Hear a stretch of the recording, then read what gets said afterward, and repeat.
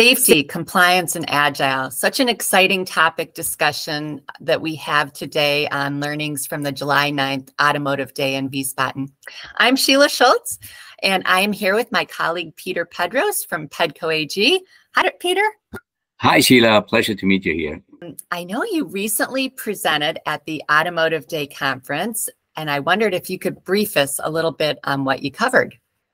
Yes, of course. Yeah, we talked a bit about functional safety and safe, and of course, it was about embracing the future of automotive technology. So we talked a little bit about how the automotive industry is advancing toward advanced driver assistance systems and automated driving and so forth, and what it takes to make that sure. So we talked a lot about regulations, ISO 26262. The functionality on the intended functionality, how you can make that safe, and of course about machine learning and cybersecurity and so forth.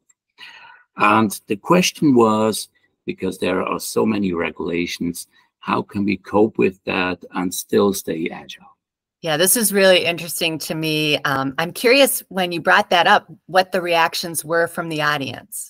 It seemed to me that it was a big relief, and that is also the feedback I got after my presentation.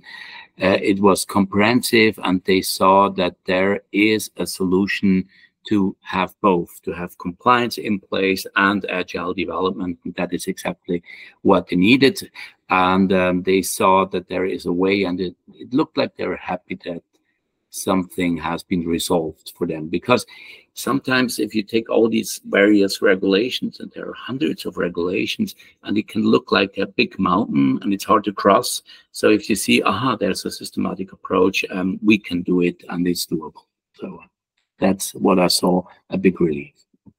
That's really exciting to me. As you know, I have a great passion for this area, for system safety. You're an expert in that, yeah.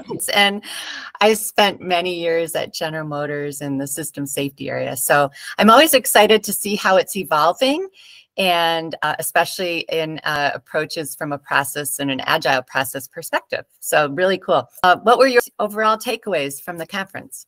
Yeah, real takeaways was that our approach to have mappings for roles, specific deliverables, so to add clarity to a defined process, that the people, they agreed on that, and they said, okay, that is really approach which we think that is successful and that is approachable.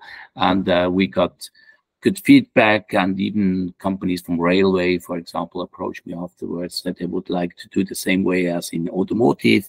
And this is something that is really exciting. And for me, it was clear that that is a way with Applied Safe to combine regulations, compliance, and agile development with the scaled agile framework. People are looking for solutions, how to do it in a systematic manner. And this is really that, for me, the key takeaway is that people are eager to do both in the same time. Oh, that's fantastic. Well, any last comments before we close? Yeah, it's compliance and agile. It's not something contradicting. It's something that supports each other, and it's worth doing it, going that way. And then you have safe, good products fast on the market with agile. Excellent. Well, thanks, Peter. It was a pleasure talking to you. Take care. Thanks. Bye-bye.